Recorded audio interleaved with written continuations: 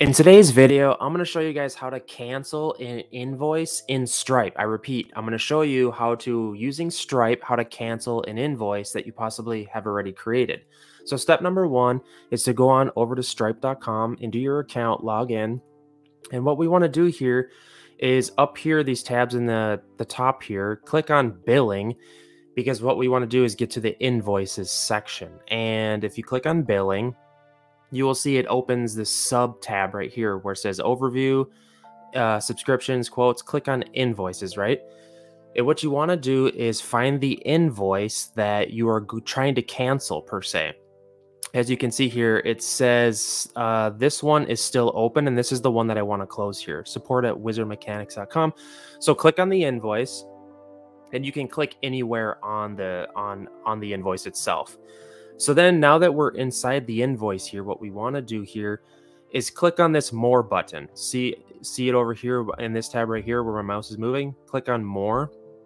And what we want to do, let me explain this a little bit better. So what you're technically trying to cancel an invoice in Stripe, but you can't technically cancel it. What you have to do is void it, if that makes any sense. So back to what we're doing here. You're inside the invoice. Let's do it all over again. Click on billing and click on invoices right here, and then find the invoice and click on which one you want to cancel or void and open it. And then right here in this tab right here, click on more and click on change invoice status and click on that. And it says mark invoice as paid, void, uncollectible.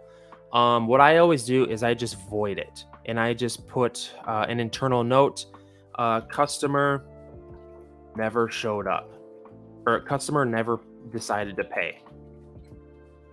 Canceled. And that's about it. And then you click update status. And click save. And then if you go back to the home button, it should, if you go back to billing and then invoices and you look at it, it says open right now. It takes a little bit to kind of change over, but it should. So hopefully this video helped you learn how to cancel an invoice in Stripe.